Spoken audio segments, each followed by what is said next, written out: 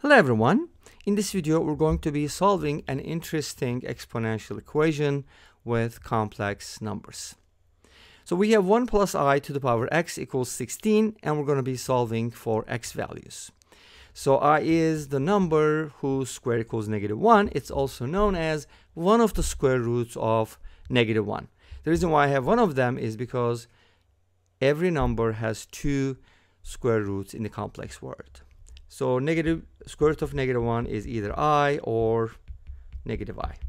All right, that's how I is defined, but I squared equals 1 is definitely a more compact definition of I. The imaginary unit. Okay, great. So we're going to define a complex number z as 1 plus I, and then we're going to find its absolute value, which can also be written as the modulus or R. And R is going to be the square root of 1 squared plus 1 squared, which is square root of 2. This is basically when you graph this complex number, this is its distance from the origin. All right. And this point is given as 1, 1. We have the real axis, we have the imaginary axis. That is the absolute value of z. And we do need another thing, which is the argument or the theta or the angle. Okay. And this is how we find it. Let's go ahead and talk about it. Z is equal to 1 plus I, but I got the R, so I'm going to pull it out, take out I. I'm a square root of 2. Then inside I'm going to have 1 over square root of 2 plus 1 over square root of 2i. Because remember, our number was 1 plus I just factored it. Guess what this becomes? This becomes a complex number in polar form. This is going to be our cosine theta. This is going to be our sine theta trigonometrically. And the smallest angle that satisfies this is going to be pi over 4. So I say smallest because we can make it bigger. We'll talk about that. But first, I'm going to look at the principal branch, which is going to come from here. And then we're going to generalize it. And it's actually, the answer is pretty interesting. I'm also going to be presenting, did I tell you that? The second method. But the second method will be very short and brief and not general, because you'll see in a little bit. Okay, let's get to work. So, since theta is pi over 4, if we write this number as a principal branch, then it's going to look like this. Z equals, by the way, how do you write a complex number in polar form? You write it as R times e to the power I theta, where theta is the angle that we talked about, and R is the modulus or the absolute value. And if you want a definition for R, so if your number Z is A plus BI, then R, or absolute value of Z, is going to be the square root of A squared plus B squared. Again, from the Pythagorean theorem, the distance formula. Make sense? I got everything I need, so why don't we put it together? So we're going to get Z equals square root of 2 times e to the power I times pi over 4. And of course, we're talking about the principal branch here, because this is multi-valued, and there's going to be infinitely many values actually for 1 plus I in polar form. But let's just keep it simple for now. Now, how do you write this in general, right? That's what matters. So in general, we can write Z as square root of 2 times e to the power I. So all you have to do is just add multiples of 2 pi over 4, and you're good to go. So I'm just going to add 2 and pi, which also means even multiples of phi, or phi, come on, even multiples of pi, which is the same thing as 2 and pi. Okay, so that's my number in general. Let's go ahead and plug it in. Now we have 1 plus I to the power x equals 16. And then I'm going to replace my 1 plus I with this gigantic, ginormous expression. By the way, ginormous is not a real word, but they just made it a word. So hopefully that'll be in the dictionaries pretty soon. So let's go ahead and replace Z with that. Root 2 times e to the power I times pi over 4 plus 2 and pi. Isn't that fun? You get something exponential. Okay, let's raise it to the power x and set it equal to 16. And of course, 16 is, we're also going to write it as a complex number. Let's just write it as 16 times 1, but 1 is just 1 plus 0i. So 1 is right here on the real axis, no imaginary part, and its angle is just going to be 0 degrees. But Instead of 0, we just write multiples of 2 pi, so we just write it as 2k pi.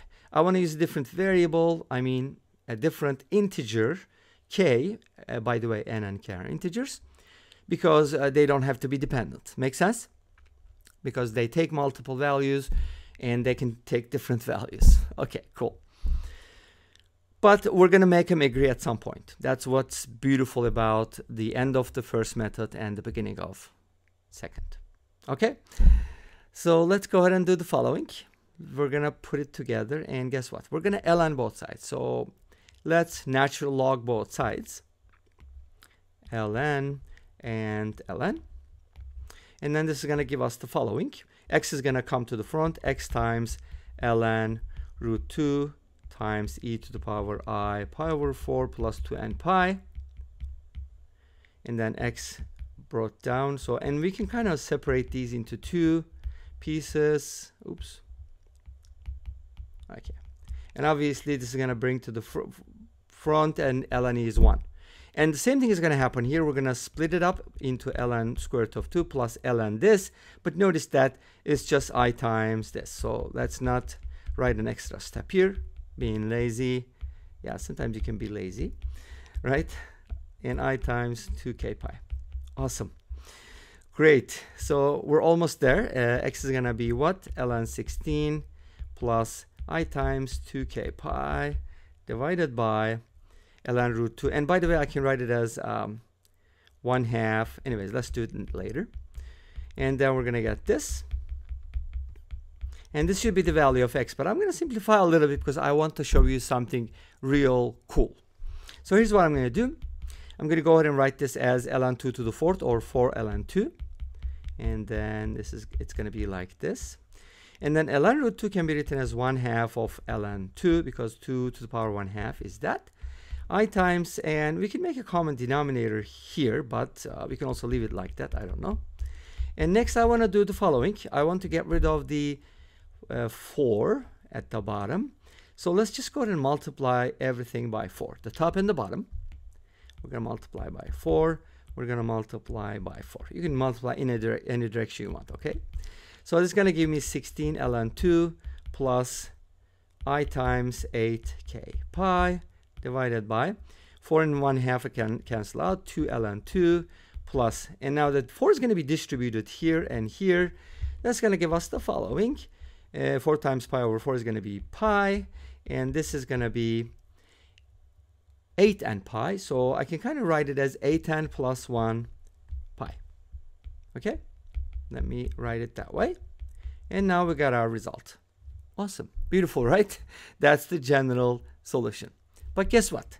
If you take k equals 9 and n equals 1, what do you get? Let's check it out.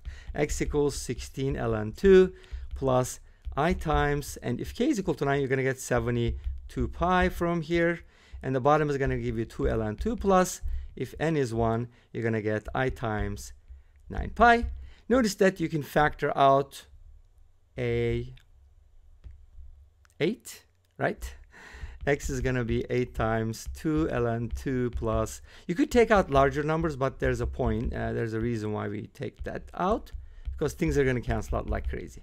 And notice that these are going to cancel out, and we're going to end up with x equals 8 as a particular value. In general, let me tell you that if you just pick k equals 8n plus 1, the same thing is going to happen. Let's go ahead and talk about the second method real quick, because this brings us to the second approach. And of course, this is limited, like I said earlier, but it's still cool. So we got x equals 8 as a specific or particular solution by setting these values or these kinds of values, but that's a lot, right? Let's go ahead and find out in a different way. I'm going to square this expression. That's 2i. So I'm going to raise it to the 4th power, which means square both sides. And that's going to be 4i squared, which means -4. Let's go ahead and raise this guy to the 8th power, which indicates I have to raise this to the 2nd power because we're squaring both sides. And that's going to give us 16. Uh-oh, we got the answer by trial and error. Awesome. So x equals 8 works. Makes sense? Because we were looking for this, remember? And what do you think? How do you think I came up with this problem? This is what I used. x equals 8 is a solution, but that's only one of the solutions. And this brings us to the end of this video. But thank you for watching. I hope you enjoyed it. Please let me know. Don't forget to comment, like, and subscribe. I'll see you next time with another video. Until then, be safe, take care, and bye-bye.